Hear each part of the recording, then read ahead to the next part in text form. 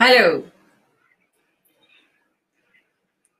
Welcome to BIFF 2020, Bollywood international film festival 2020 में आप सभी का तहे दिल से स्वागत है। आज की हमारी मेहमान हैं बहुत ही खास British Jewish actress, producer, director, and the social activist, Leslee Udwin. Yes. And Namaste ji. Namaste.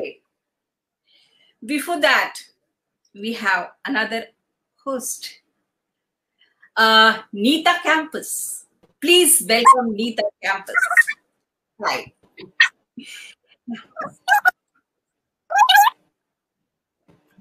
Fine, great.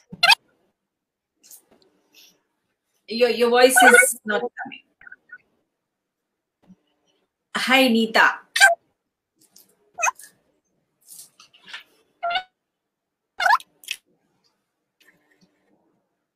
Great fun. It's an animation voice. There is something happening technically with the sound, and your voice is coming out sounding like a gorgeous duck in an animation.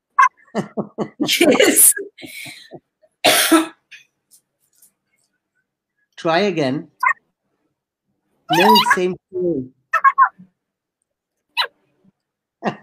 You can leave and come again. Yes, try again.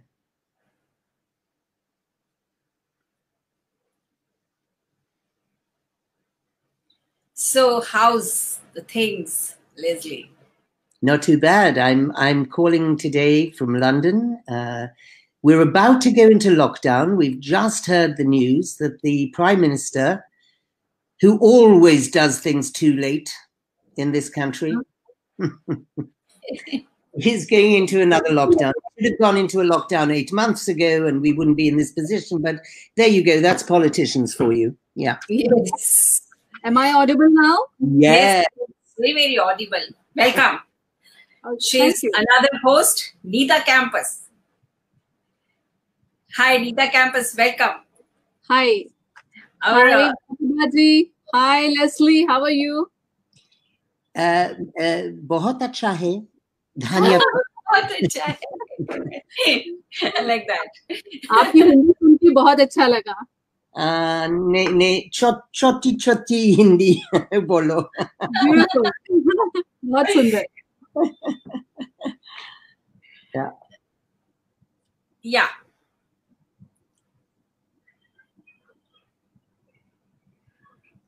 Neeta ji, Yes. we're supposed to talk about Leslie's journey and the way she handled the subject. Their films. Okay. East is East, West is West, and very prominent documentary, Daughters of India, India's Daughters. India's Daughters. India's Yes. Daughter, actually. It looked at a particular case, Nirbhaya, Jyoti Singh. Nirbhaya. Yes, yes. And I seen your two films, East is East, West is West. Can you just talk about your journey and talk about your films? Sure. East is East, I always refer to as my firstborn film. Until East is East, I had before that, and I produced East is East. Before that, I had been an actor. That's how I started life. Yes. And I had actually made a couple of films, but for television. So the very first film I made was called Sitting Targets, and I acted in it, but I also worked with the screenwriter to write the script and worked with the producer, a brilliant British producer called Mark Shivers, I learned the ropes. So Mark took me on as a kind of mentee and was very much a mentor to me in the process of Sitting Targets, which was a film for Granada Television. For the BBC. It was a BBC Screen 2 film. And it was a film about my real life chronicles, I guess you'd say, adventures, sad to say they were not positive adventures, with a criminal landlord in England, a man called Nicholas van Hoogstraten, who basically used to take over buildings very cheaply because they had sitting tenants living in them, tenants you couldn't just get rid of. And so they were devalued. So he would buy them incredibly cheaply, and then he would frighten the tenants out. So he would put a snake through a letterbox. He would throw a hand grenade through the front window.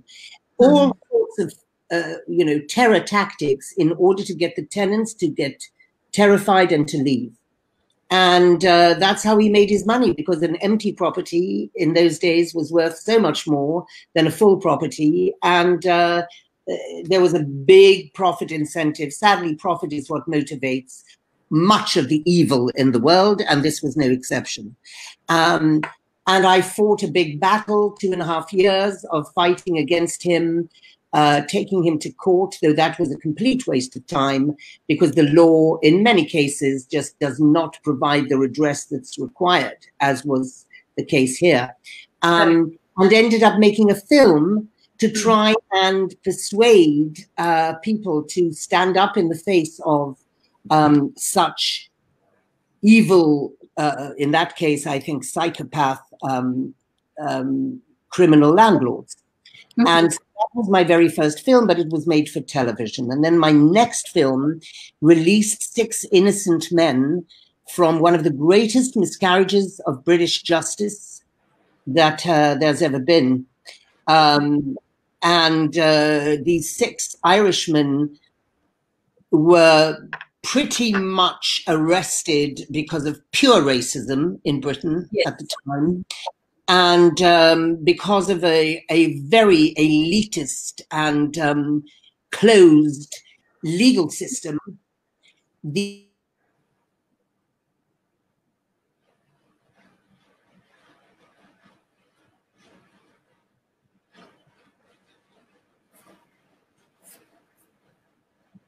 can't hear Leslie.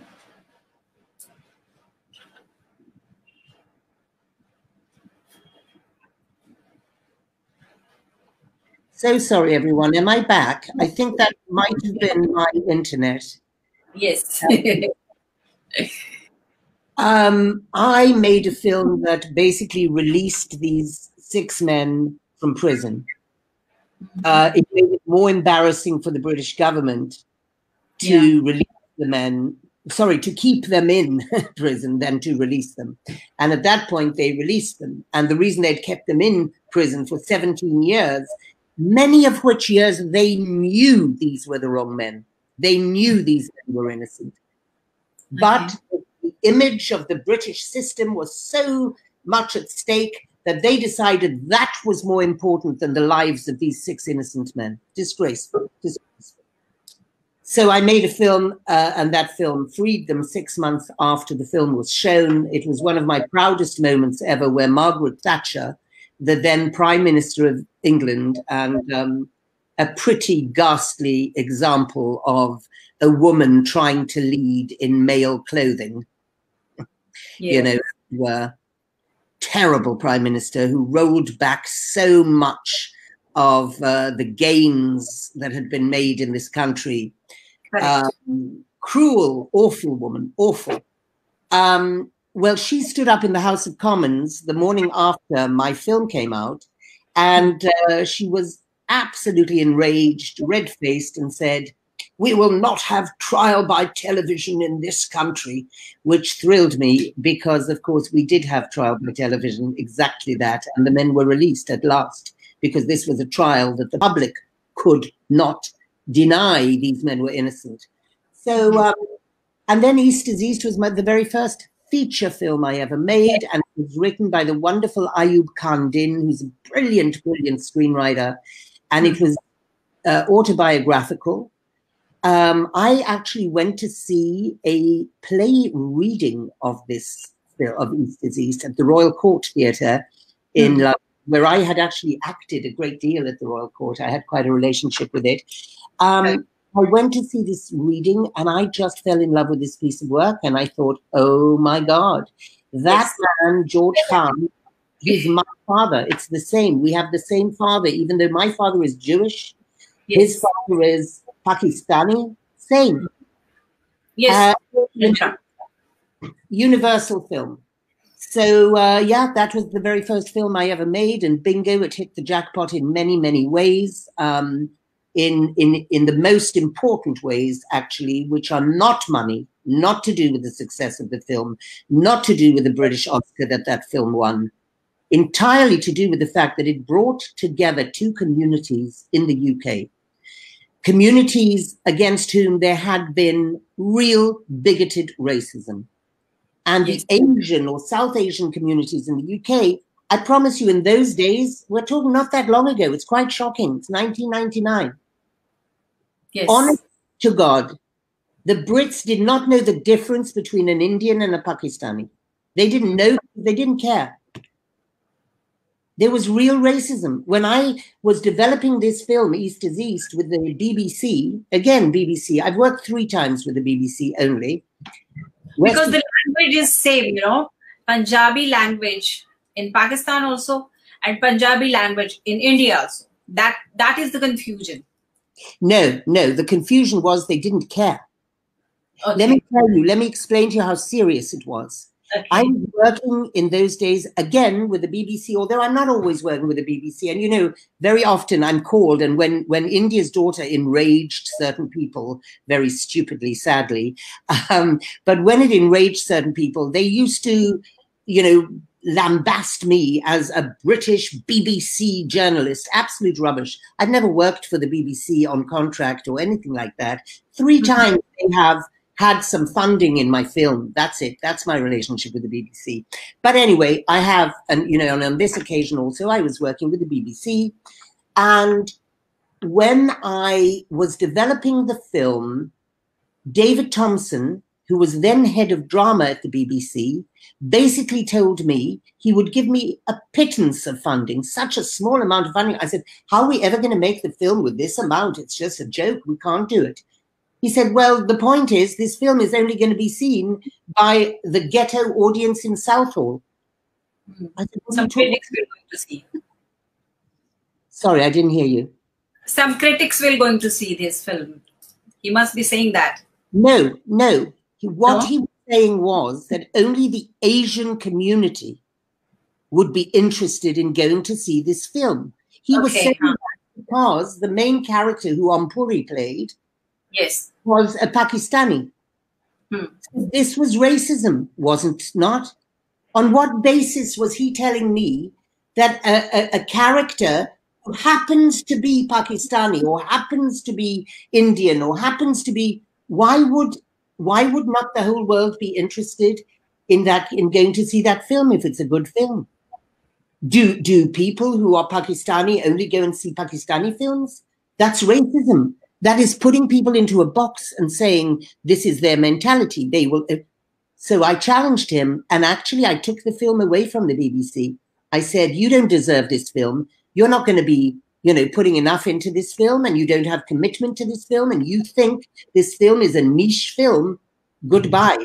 And I had to start suing the BBC, actually, in order to get the film away from them. And I took the film to Film 4, who was very committed to making this film. That's why you are aloof from other director. You are the eminent personality, international eminent personality, because of your guts. You're saying, I'm very gutsy. That is true. Yes. I don't know about eminent, but committed certainly, and honest, and with integrity. And I won't be pushed around by anybody. Yes. Leslee, what appeals to you when you choose any idea for films? It has to move the world forward in some way. I am not interested in film as entertainment. I'm not saying it shouldn't be. I'm just saying let other people do that. I'm not interested in that. I've never made a film that is only about entertaining somebody. Because to me, film is the ultimate way we can connect as human beings one with the other. Film is the only and most powerful journey of empathy. And empathy is the glue that sticks all good human behavior together. Beautiful. Correct. Mm-hmm. How else can we really know and feel what another human being is feeling? Neetaji, Pratibhaji, I don't know what your lives are like, but if I watch a film that takes me on the journey of who you are, whether you're both in the film or it's two films I'm watching with I'm walking your footsteps. I'm seeing what you think, what you feel, how you act. I'm seeing and experiencing who you are. Yes. Now, you cannot do that just theoretically. You can, of course, in a novel, you can fill in the images in your imagination. And I'm not saying that books don't do empathy well. They do. Of course they do. But the ultimate empathetic journey for an audience is film. Because you literally close yourself down while you're watching the film. You're not thinking about your worries and your troubles and your joys and your greed, and you're giving yourself over to the experience of another human being. And that's a very pure and very powerful and very important journey to go on. Yes. As an audience, as a filmmaker, you feel connected with that particular subject and you choose that subject. Why your subjects are very controversial, I must ask you. Okay, so look, my film East is East, there's nothing controversial about it. It's a father. Most fathers are patriarchal. They are encouraged to be hard and dictatorial in the home. Most fathers think they rule the roost and they think they have the right to. Why? Because for centuries we've been patriarchal societies. And that is what a patriarch is, a male father. It means father. It comes from the Greek word father. Now, East is East should not be controversial. It's a film about tolerance. It's a film about allowing your children to be who they are, to fly, to not have to be who you tell them they have to be.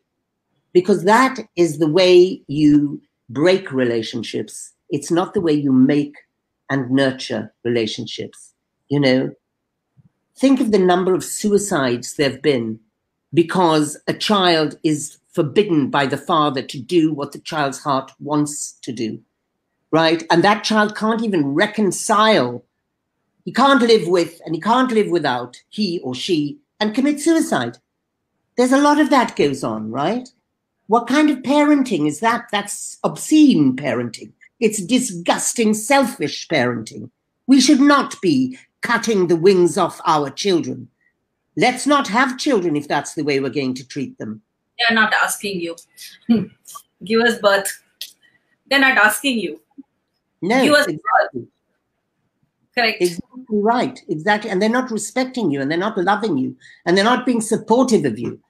To say to a child, you go and do this, you know, this is what I want. How dare you? What kind of a parent are you? And if you live in a culture where that is accepted, well, then the culture should change. It's not right. It's not good. So what makes my films controversial? I don't believe my films are controversial. Yes. I think that, you know, when I choose a subject, tell me something. Let's go to the so-called most controversial of my films. Let's get right in there. India's Daughter. Why is that film controversial? You tell me. What's controversial about that film? Is it controversial to actually ask for violence against women to be stopped? Is it controversial to show you what mindset and mentality is encouraged by us? What's controversial about it? Why was that film banned? Can anybody tell me? Why did I have to go through hell on the internet? You know, The universal. It's not. We can't say this is the film from India. This is the film from Pakistan. This is the universal film, and the subject of that film is universal. It is the whole mentality of men's and our society. It's kind of society we live in. The world we live in. And this film, at the end of this film, there are statistics which show the violence in not every country in the world, because it would have gone on for an hour, right? And the film itself is only an hour long. I didn't want to have a 2-hour film, 1 hour of which is the terrible statistics from all over the world, but there are enough countries in there. Australia, Canada, UK, Denmark, USA. I mean, all the figures are there, France, and they're all disgusting. There's not one country in the world that has got this right yet. You tell me what's controversial about that film. Because it is a universal problem, for women. Yeah. It is universal problem. So, but Pratibha, you have a view of my films as controversial, because a moment ago you said, why are your films controversial? So tell me, I want you to tell me, you've used the word, why are my films, what is controversial about my films? And let's discuss that. What's controversial about India's Daughter? Where's the controversy? Tell me. No, it's not about me. I'm not saying that. It's about the people. People are saying that. Her films are saying that. Why? I wish we had someone on this panel here today to voice that and explain to me, why are they saying that India's Daughter is a controversial film? What is controversial? Why did they ban that film? Tell me that first. Why did the ban happen? I'll tell you why the ban happened. Are you ready to be shocked? Are you ready to hear the truth about why the ban happened? It wasn't the government that went to the magistrate and said, ban this film. It was the feminists of India who went to the magistrate and said, ban this film. And I can name them.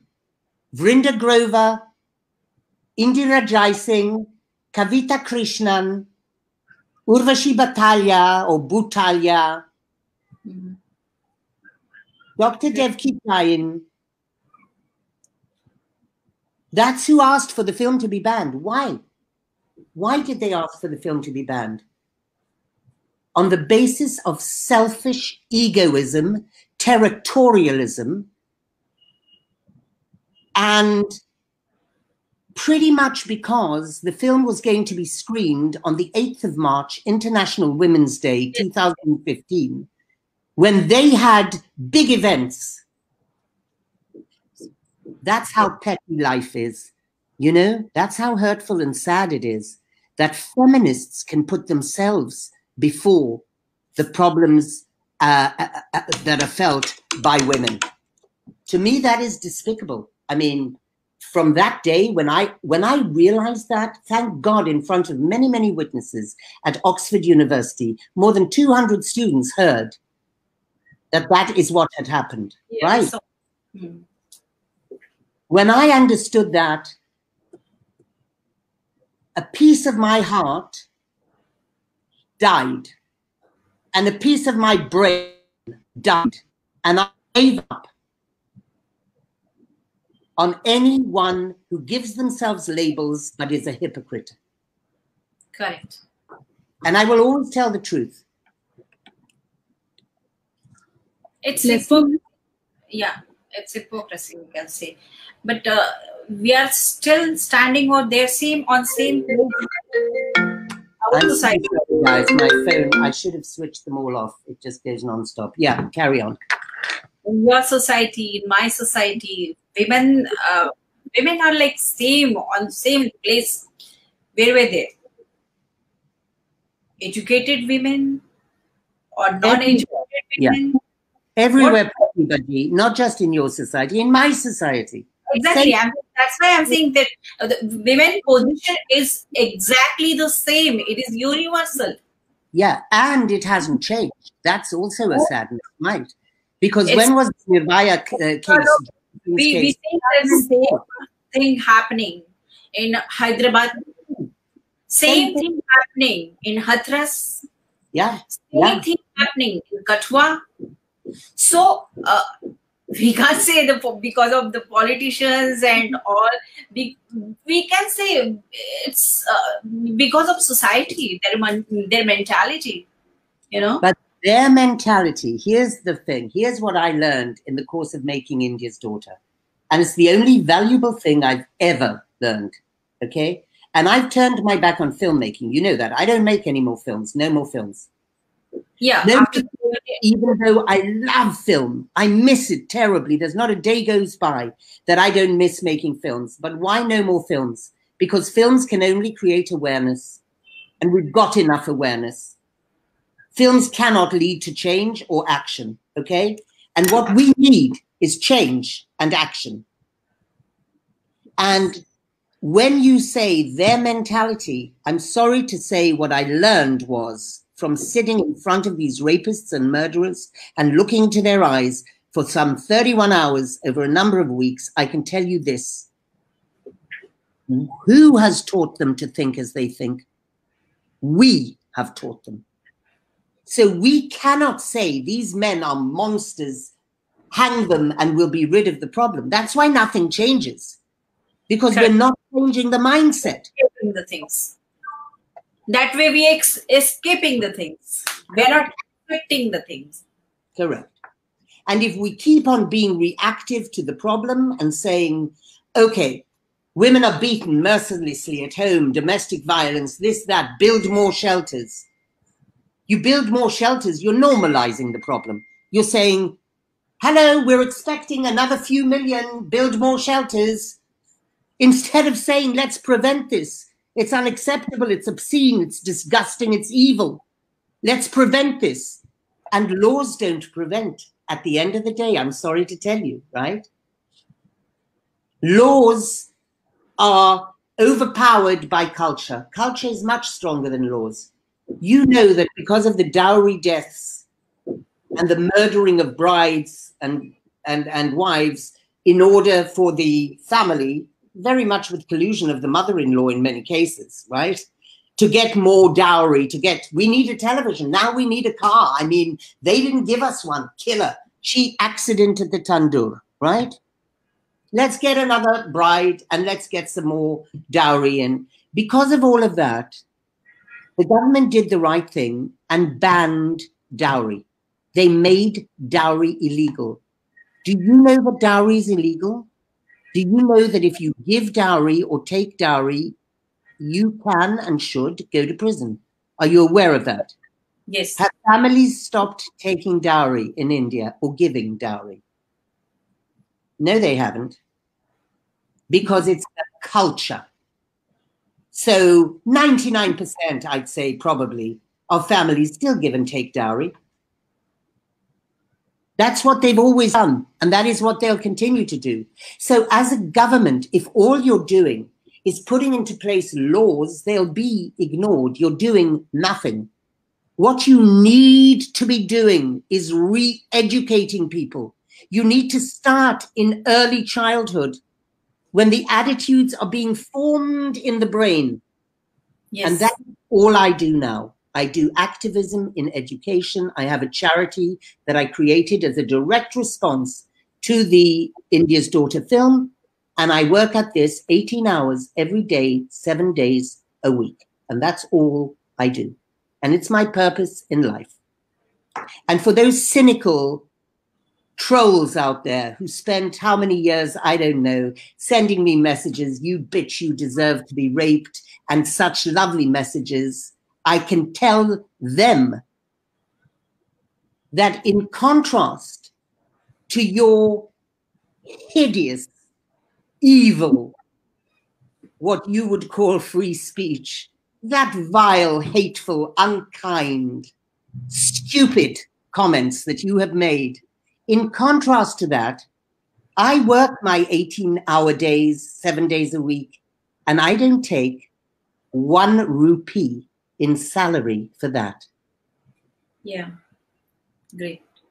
Leslie, I want to ask you that when you were making the India's Daughter movie, what was your goal? And what do you think, how far you achieved? So my goal was, when I first came, I had two separate goals that kind of, one I dropped when I'd got to a certain point. The first thing I thought when I thought I'm going to make a film about this, when I first saw, literally on the 17th of December, 2013, I sat there with my family in Copenhagen. We're looking at this footage. And I'm thinking, oh my God, I mean, this is so brutal. This is so hideous. I was raped at 18. So, of course, I had a sense of personal engagement, and it was a violent rape, by the way. It was a violent rape. And I remember having to feel grateful to my rapist that he didn't kill me. Wow. Imagine that. Imagine having to be grateful to your rapist that he left you alive. Okay. I went to India to make this film not because of the rape. First thing I thought was, I'm going to make a campaigning film. This is going to be a film that expresses the beauty of what I see unfolding in front of me over these weeks that, followed the 17th announcement of the rape. These men and women pouring out onto the streets, and I fell in love with them. And I thought, oh my God, these protesters are fighting for me. They're fighting for women like me. And where am I in all of this? I should be out there on these protests. And then I thought, well, I've got two kids and I live in another country, so it's not that easy for me to go out on the protests. And then I thought, well, I should make a film that amplifies the voices of these protesters. And the more I thought, and the more I just thought, you know what, it's a waste of time to make a film that amplifies the voices of the protesters, because really that's jargon. What does that really mean? Well, I then thought the only point in making this film, really the only point, is to sit in front of the rapists who did this to this girl and look into their eyes and find out what kind of human beings are these who can do this to another human being. And at that point, believe me, I was thinking, I'm going to be meeting with monsters. These men are monsters. They're psychopaths. Can you just share that Mukesh, that guy? Yeah, he said very, very patriotic things about the girl. Of course. But so did his lawyers. And so many other people I interviewed. Mukesh Singh is quite a softly spoken, quite gentle, he was hanged 3 months ago, right? They hanged. Quite softly spoken, very polite, quite kind about his mother, absolutely loved his mother, worshipped his mother. When I asked him what would happen if someone had done this to your sister, he said he would kill them. He would kill someone who did this to his sister. But he can do it to another girl. Why? Because he said what we taught him. We taught him that the girl who is out at night after dark is a bad girl. We taught him that if a girl is with a boy who is not her husband, her brother, her protector, she's a slut. We've taught him that. Correct. And all he did was grow up to act on the education he had from socio-cultural thinking in India. Now, in the UK, the guys who go out and with their knives and gang rape and this and that, because they're everywhere in the world, right? They've been taught it the same, but slightly different, because culture is different in country by country, right? Yes. But the attitude is fundamentally the same. It's a patriarchal attitude that believes that women are subject to different rules and regulation, different codes of dress, but it's all man-made. It's men who decree this. Yes. Leslee, how was your experience when you were shooting in Tihar jail? You went there, right? Yeah, of course, yeah. Do you want to share with us? Well, I have to tell you, I was very impressed by Tihar jail. Everywhere in the grounds, they have posters up saying, we're not here to punish you. We are here to rehabilitate you. We are here to correct you. They had workshops where the prisoners were encouraged to make things and to be, you know, active and useful. They had libraries. I was really impressed. Now, of course, it's massively overcrowded, but that's the case in every country in the world. You have major overcrowding. There was a particular moment, I have to tell you, where I was just totally devastated, where my world came crashing down. And that was when the Director General called me in to her office. It was a woman, which may have had a lot to do with her giving permission. Mm-hmm. And she called me into her office, and she was flanked by all of her male, mm-hmm. You know, the head of legal, her two superintendents of the two jails that the Nirbhaya rapists were incarcerated in, her head of PR and public affairs and what have you. You know, about 6 men, I think, were flanking her. And she said, Leslie, I'm sorry to have to say this to you, and it's going to be a great disappointment to you, but we have to withdraw our permission for you to film and to get these interviews. Mm-hmm. And my heart dropped into the pit of my stomach. And I just thought, wait a minute. First of all, you can't withdraw. You've signed. We've signed a contract. You don't just say, oh, sorry, I've changed my mind. I'm not doing the contract. But I knew that the contract was worthless. This piece of paper was worthless if I didn't re-persuade her and re-engage her and persuade these men. Because at the end of the day, a contract's only as good, like the law, as people who will implement it, right? So basically, I took a look, and above her desk in her Director General office is a portrait of Gandhiji. Mm-hmm. And I just thought, you know what? I've got nothing to lose here, because I've already just lost everything in what she's told me. And I went to India with my own money, right? The BBC did not get involved in this film until the end of the year in which I made it. Mm-hmm. And I didn't get a penny from the BBC until December 2013. The rape was in December 2012. And I went to India, I think it was in the March of 2013. So for all those months, I'm filming, hiring people, obviously not taking money. Sorry? That time we met in one festival, film festival, with Ajit Rai and all. Okay. I mean, it was so long ago that, of course, I don't know if I remember so much, but, you know, I was making the film on my own coin.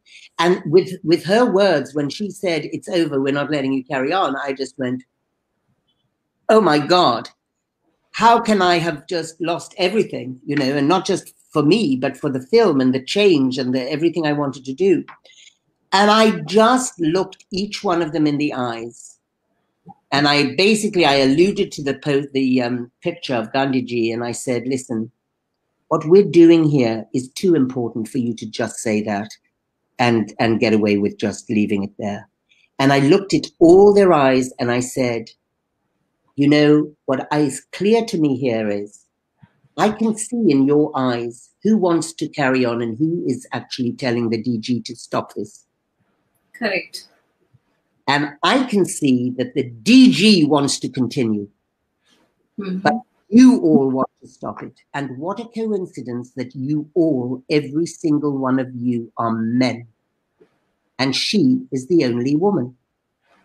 And why does she want to continue? Because she and I, as women, and the daughters and mothers, and I use the language they understand, right? Or the language they use, which is the kind of patriarchy that makes women into functions, into roles in the family, for example, right?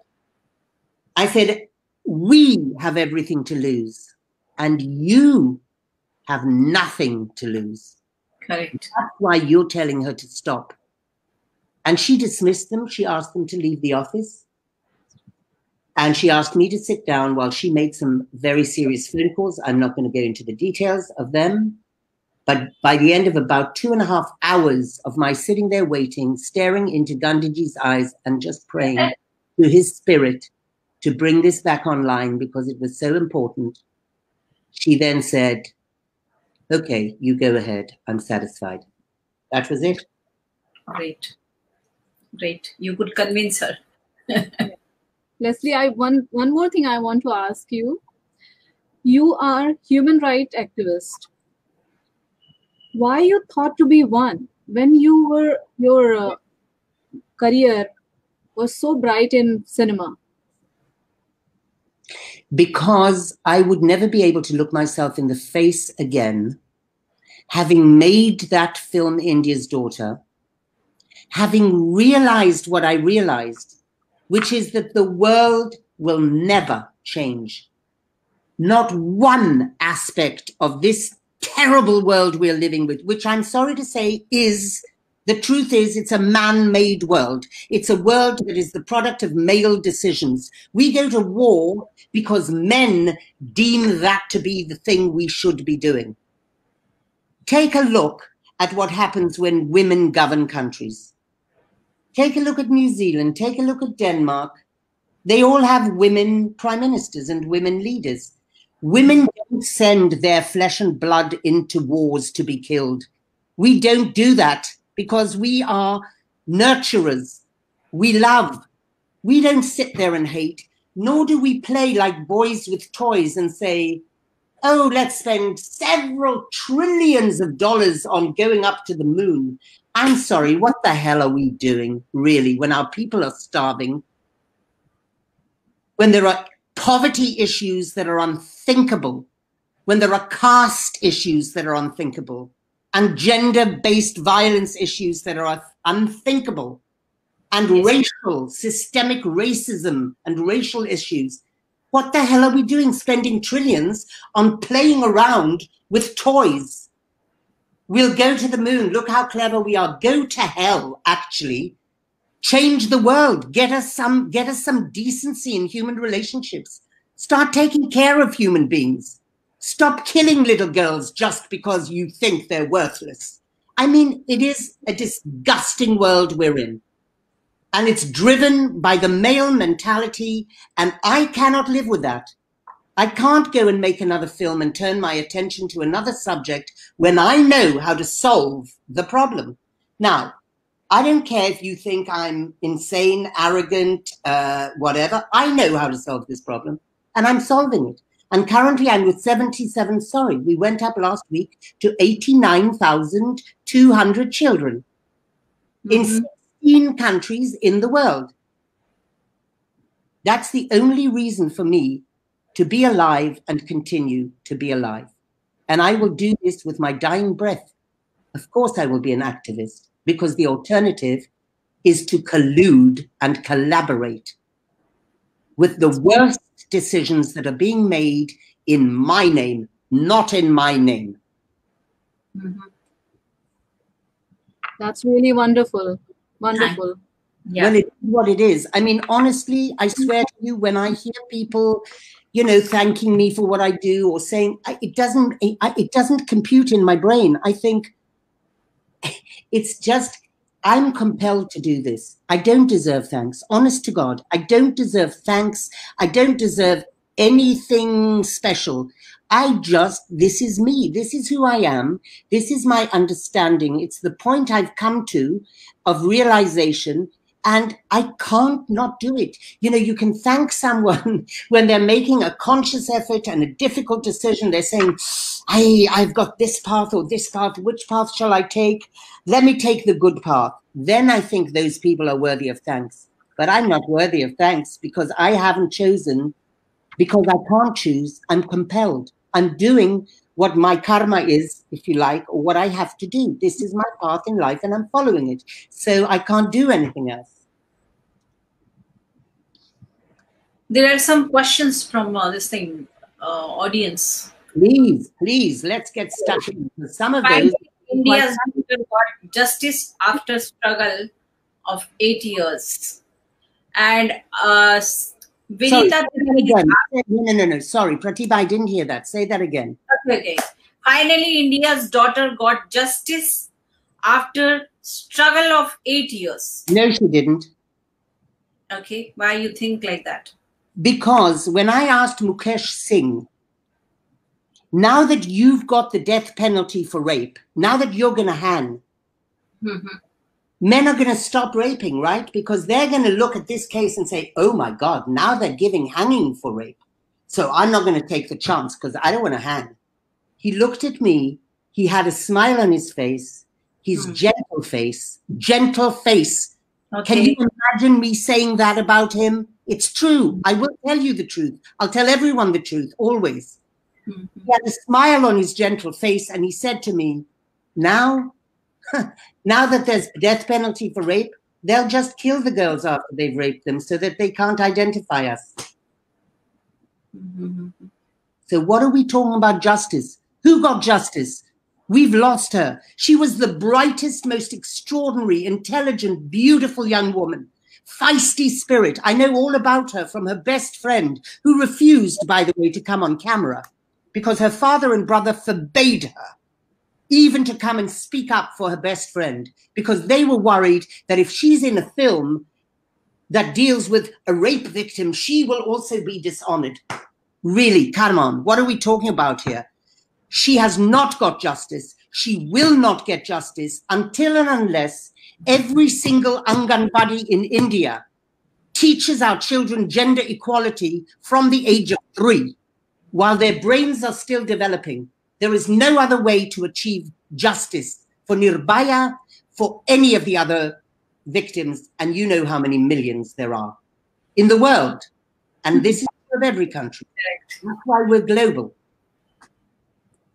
There's another question about Vinita Tyagi is asking, ask her what is next subject in her mind to make a movie on any Indian subject. There is no next subject for me. Is it Vinita, did you say, who asked the question? Yes, Vinita. Vinita, I can't make another film. I will never make another film. I love films, right? They're in my DNA. They're in my blood. I miss them. But I will never make another film as long as I live. Because what I'm doing is what will make the difference to our next generation and our children. Films will never do that. But still, people are really hopeful about films, you know, like Good. me. Good, and I'm glad because I was hopeful about films. But for me personally, I can't make another film because what I'm doing is much more important and will lead to change. So I'm not saying don't make films. Thank God you're out there making films. What would I do if I didn't have your films to watch? Because I made one film on this Hyderabad incident. Good for you. Thank you for making that, Pratibha. It's critical that we keep doing that. Only I can't. I just can only be honest for myself and for me, you see. I've made enough films. I'm old now. I leave it to the young ones. I just have to make change, not films. But you're a very eminent director, Leslie. You should make films. It doesn't mean anything, darling. That is your identity as a filmmaker, you know. What does that mean? It doesn't mean anything. At the end of the day, we all die. We all, from dust to dust, from ashes to ashes. You know, eminence is for this period of time, but change is forever. Yes. So beautifully said. Correct. So beautifully said, yes. Leslie, yeah. I want to know about your, what is this Think Equal? Can you elaborate and tell us more about it? I'd love to. I'd love to. Look, Think Equal, it's very, very simple. It is a tangible prescription. So it's a prescriptive program like a vaccination to prevent discrimination and violence and emotional dysregulation and selfishness and greed. Look, 2 quotes I want to give you. First of all, Gandhiji. Gandhiji said, if we want real peace in the world, we will have to start with the children. And he was so right. Because at a certain point of brain development, do you know that 90% of the adult brain, the same brain I have in my head now, 90% of it was fully formed by the age of 5. When I was 5. And in certain respects, if we want to put in the foundation, for emotional literacy, being able to recognize emotions, how people are feeling, read their faces, recognize how we are feeling, know how to deal with big feelings like anger, not hit out, but know how to control those feelings and why they are there. Well, we need to do that, and all that foundation. If we want to teach our children empathy, we have to get into the developing brain and co-construct the physical neuropathways in the brain with our children before the age of 6. It has to be before that age if we want to lay a foundation. Now, people get very cross with me when I say that, because they say, what do you mean? You're giving up on everyone above the age of 6? I'm not. It's like with films. I'm saying you go and make these wonderful films, but I won't. So I say, thank God there are many great organizations and NGOs who are working with children above 6, with adults, with youth. But I'm not going to do that, because hardly anyone is working with the little ones. And just as I believe an architect should never build a building from the ground floor up, we know, the engineers and architects in the world know you have to build foundations. Yes. So why aren't we building foundations for our children? Why are we leaving it to fate? Look, I have to tell you something from the heart, and very honestly. When I sat in front of those rapists and murderers who I interviewed for 31 hours over several weeks, and you know, I didn't just interview the Nirbhaya rapists, I interviewed some others. I interviewed one guy called Gaurav, who I sat with for 3 hours, and he had raped a 5-year-old girl, right? Now, let me tell you, when I sat and looked into their eyes and understood who these men were, because you do in that amount of time when you're asking 150 questions and looking into their eyes, right?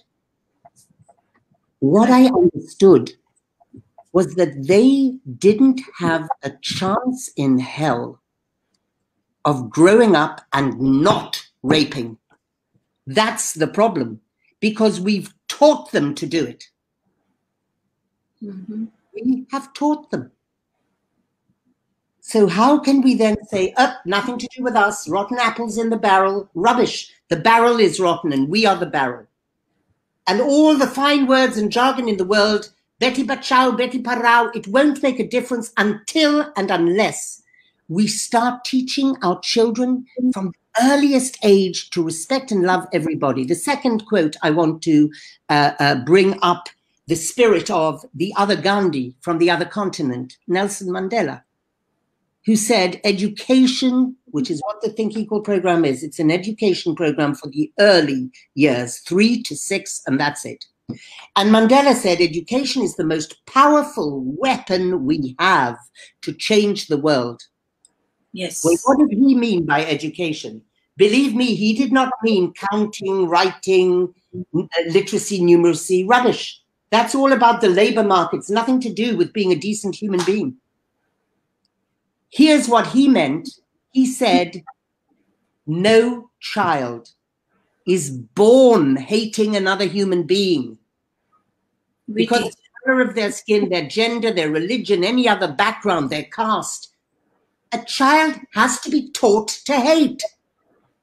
Yes. And if he can be taught to hate, he can be taught to love. Well, that's what Think Equal is. Think Equal teaches our children to love, to respect each and every one of us, people and planet. We have books called Loving Earth, I Love My Planet. We teach them to recycle from the age of 3. We teach them why it's important to not use plastic, because that goes into the oceans and kills the little fish. Mm-hmm. And when we teach the children this from the earliest age, they understand. When we show our children occupation cards that they have to match up, the girl astronaut with the boy astronaut, the male father feeding the baby with the female mother feeding the baby. This is how human relationships should be. The fact that we've had patriarchy pervert human relations and make them into obscene, selfish, greedy, vile relations doesn't mean we should carry on putting up with it. But we have to start realistically where we can make the change. That's what Think Equal is. It's a vaccination, preventative. Social reformation. Social and emotional, correct, absolutely. And we have books.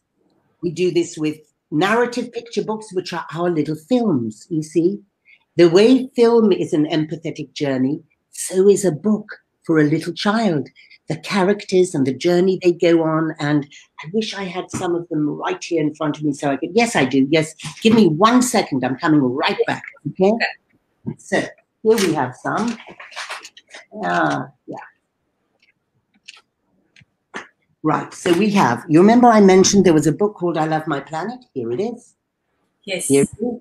And we created these books, and look, we see children from all over the world. They're all different looks and all different colors, and right? Okay, My Special Hair. This is a book about a girl who has incredibly curly hair. It's so curly, it's fantastic. Flowers grow in it. And she can put crayons in it and birds nest in it, and it's fantastic. It's all about diversity, how we feel. This is from a Sri Lankan author, Sibyl Vettasinger, who's one of the best Sri Lankan illustrators, artists, writers. And look at these fantastic characters that she draws. Okay. We do it also with resources. I'm going to show you just one of our resources. This is a resource. It's actually quite important from the point of view of India, where you have colorism, right? In India, you have the real problem of women to, you know, particularly women, to use whitening cream, right? Why? Because that is thought to be beautiful. And it's thought to be white. We ask our little children, we use this resource with a book, a particular book called Me, Myself, and I, where we're teaching our kids to love themselves, self-esteem. And we ask our little ones at 3, this girl here, look, she's similar color to me, right? What color is she and what color am I? And the kids will all say white, right? Mm-hmm. So the teacher will then say, because in the teacher's lesson plans, which we also give the teacher, lesson plan booklet, the teacher gets 90 lesson plans for each year of Think Equal, 3 a week for 30 weeks, and the resources and the books, and then the teacher has a full kit, prescriptive. All the teacher has to be able to do is follow the instructions and read. Okay, so now we say to the kids, so if this girl here is white, right. Can anybody tell me what color is the page on the side of her face? It's white. I agree. I also think this is white. But listen, if that's white, how can she be white? Because aren't they different colors? There's a problem here, my friends. We're calling her white. We're saying I'm white, but look, the paper is different from my hand. Let's look at this little girl here in the middle. What color is she? And everyone in the class, all the little ones will say black, because that's what we've taught them. We've taught them that she's black. Now the teacher says, okay, my friends, if this little girl is black, who can tell me what color is her hair? And they will say black. So if her hair is black, how can her skin possibly be black? It's not black. It's different. And what we've just proven to the children, and then we go on and do some more exercises with a brown crayon, coloring in one hand in dark brown, one hand in light brown, one hand in black, one hand in white, and we test again. And then we prove to the children, we say, look, every single one of us is brown, because the brown matches, dark brown matches her, and the light brown matches her. But every one of us is brown. We're just different shades of brown. Correct. We're one brown family. Do you see how important that is to put into the child's head when the brain is developing and understanding the world? So that's how Think Equal works. It's very prescriptive. You would not, with a vaccination against COVID, open it up and say, hey, guys, anybody who wants to create a vaccination, feel free, help yourself. take the advice of that idiot Trump who says, put in a bit of disinfectant, a bit of this, a bit of that. Really? Really? Okay. We give it to our scientists who know what they're doing. And we say, you decide what has to go into this mixture, this vaccination that will rid us of COVID-19. You decide how many doses to give because you know, you're experts. Well, we've done the same with Think Equal. We've taken the experts from all around the world. From India, we've got Dr. Urvashi Sami, who is a genius. Empowering girls through education is her big expertise. We took Sir Ken Robinson, who is the giant who ever walked the earth, a man with a mind so extraordinarily vast and amazing. I worship the ground he walked on because sadly he left us 2 months ago. He died. But his work will live on in this world in a way that is extraordinary, as I hope mine will. That's, you know, and I'm here just serving Sir Ken Robinson's legacy. He's the real mastermind, you know. So that's what we do. That's what Think Equal is. And of course, you can go on our website and help us in any way you can, you know, raise funds for us. Okay. Every penny of that we raise goes to children, to bringing on more and more children. Right now, you know, we're with this 89,000. We are looking at expanding massively in the Eastern Cape, bringing on another 99,400 kids in January, you know. We need help. We need support. This is the work that needs to be done for us to change our world. Yes, social change is very important. It is. It is. Yeah, somebody is asking, Vinita Tyagi is asking, boys in India or anywhere need to be taught the equality right from the day one. I couldn't agree more. But listen, we must be careful about just putting this all onto boys because girls also have to be taught equality from day one. They need, because as you rightly said earlier, one of you, Nita or Pratibha, I can't remember who, but one of you said the women are also colluding in this. They're programmed as well. Of course they are. It's the men who program us to keep us there, right? But the thing is, we also, you know, when I say we teach gender equality in our Think Equal program, it's not only our girls that we are teaching equality. It's also our boys for our boys' sake, because you know what? Our boys are being brought up to be crippled emotionally and in their psyche. And you know that in the UK where I live, the #1 killer of young men, young boys, is suicide. It's not drugs or alcohol or motor car accidents. It's suicide. Why? Because we're bringing up our boys and saying to them, man up, don't cry like a girl. Boys don't cry. You're responsible for the whole family. You have to go out. You have to. We're crushing them. We're killing them. It's not just our girls that we're doing wrong to. It's our boys also. So we have to, as a world, come together now and not be divisive. And, you know, this is why when I really paused before I thought, am I going to announce on this program that it was the feminists of India? Yes, I am. I'll tell you why. Because the individuals I've mentioned, it's not about them being feminists. This is not about us versus you. This is about good human beings and bad human beings. And there are great feminists and there are bad feminists. And I'm sorry to say the women who I have mentioned acted badly. I'm not saying they're bad women. They've done extraordinary amounts of work in India for women. But in this instance, they acted selfishly, territorially, and bloody stupidly. Okay. And I will say that out loud because it's the truth. Correct. Yes. Leslee, can you describe yourself in one word, your strength and your weakness? Okay, my strength is my passion. My weakness is my passion.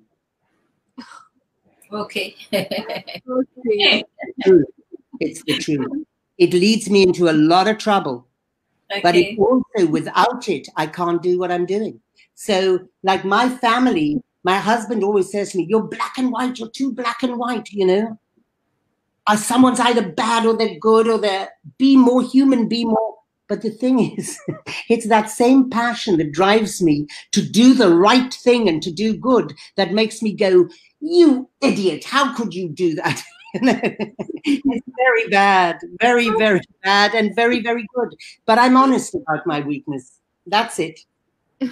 The older I get, the harder it is to change. That's the real problem, right? That's why we have to start young. They didn't start young enough with me. Leslie, what message you want to give out to the world on this BIFF 2020 platform?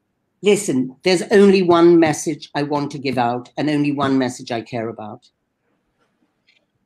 In our failed education system that is not fit for purpose, we have the solution to change the world for the better. Anything you care about. Do you care about climate change? Do you care about the planet? Do you care about violence against women? Do you care about reducing men to terrified wrecks that go and jump off cliffs and commit suicide because they've had too much pressure put on them? Whatever you care about, there's only one way to solve it, and that is through the education system. But the problem is, we've got the subject that can do that is missing. It's not there. We've only gone for numeracy and literacy and testing. That is only about the labor market. And what I say to education ministers is the message I want to give to the world. And it's as simple as this.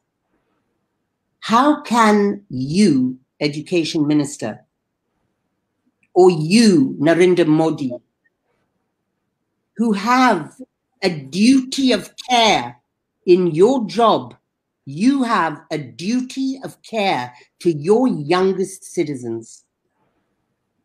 How can you deem it compulsory for them to learn numeracy and literacy in a world in which we have calculators and spell checks and computers, but it's optional for them to learn how to value another human being? Humanity. It's optional for them to learn how to lead healthy relationships. This cannot be optional. Make that subject compulsory and watch your country prosper. Watch well-being flourish and watch the change you want to see in the world actually take place. That's it. I have no other message. Correct. Great message. Yeah. Yeah. Thank you. Can I go and eat my lunch? Yes. It was very nice, Leslie, to have you on this show, BIFF 2020. And it was really our pleasure to have you, such a wonderful person. And we wish you all the best as you're doing such a great work. And Yes. I'm sure that you are inspiring so many other people. So I hope. But all the on that thing also, Leslie, why don't you make small films for children? Because what I'm doing with children takes every waking minute of my life. And making even a small film, as you know, takes time. And I don't have time. I only have time for my lesson plans, my books, for spreading this to more and more and more countries and getting a version that we can put into refugee settings, because this has not been trauma informed. And we now are doing a trauma informed version, and we're doing a home kit version so that parents and families can have it at home. All of this, by the way, is on the Think Equal website. Please go there. www.thinkequal.org. And it's all there, and you'll find also some free materials, and please go there, but this is why I can't make another film, because I don't have the time to. I only have time for this. This is my first and only love, and that's the end of my life when I finish with this love. Okay?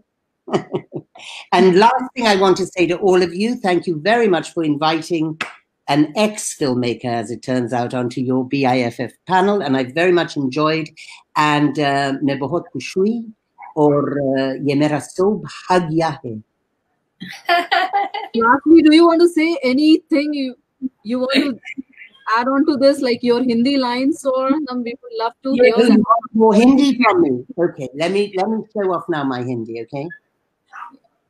हम तो लूट गए, बर्बाद हो गए. That was good. Awesome. That's it. No more. Don't tempt me. We can't go further. Thank you so much, Leslie. Thank you all. All the very best to everybody. Take care. I love India. Me Bharat bahut bahut pyar hai. Bahut pyar hai. Let's get our children, let's really give the children the right they have to positive outcomes in life. Let us stop seeing our children grow up and raping, etc., all the other evils. Okay? Take care, everybody. Lots of love. You too. Right. Thank you. Yeah. Bye. Thank you very much.